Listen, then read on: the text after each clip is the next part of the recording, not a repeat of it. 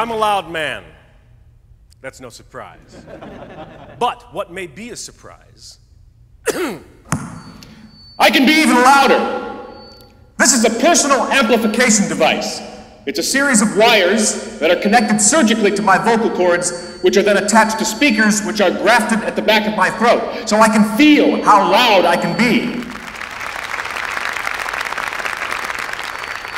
Loudness is power. By being heard, we are more easily able to share our ideas and drown out lesser ones of those around us. Today, human loudness has reached its peak. Did you know that this generation will be 10 times louder than their grandparents? If George Washington were alive today, we would not be able to see or hear him. With our loudness leveling off, we've struggled to find the best way to become even louder. It is that loudness that allows us to be heard by people who are listening and those who don't even realize they're listening. Look. Hello, Dale. I've been thinking about your ideas all day. You all heard me, and I wasn't even talking to you.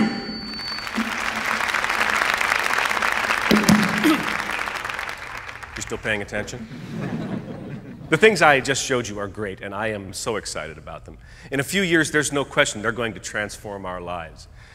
Soon, the loudest person in the room will no longer be the one with the strongest or the most lubricated vocal cords. It will be the one who is rich enough to afford the largest amplifiers. But what about the next step? People can block out your loudness with headphones or by simply plugging their ears. So now let me show you something that I'm really excited about. Whales. Whales are the loudest creatures on Earth, and you know how they do it? Their jaws. Sound travels just as well, if not better, through our jaws than through our ears, and you can't plug your jaws. The sperm whale gets that name from the viscous semen-like jelly that it holds in its skull, and it uses this jelly to focus sound into a beam that is so powerful, it paralyzes fish.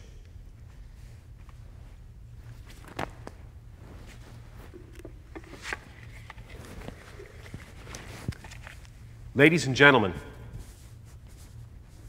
welcome to the future. Would you like to know what I think about the upcoming Hobbit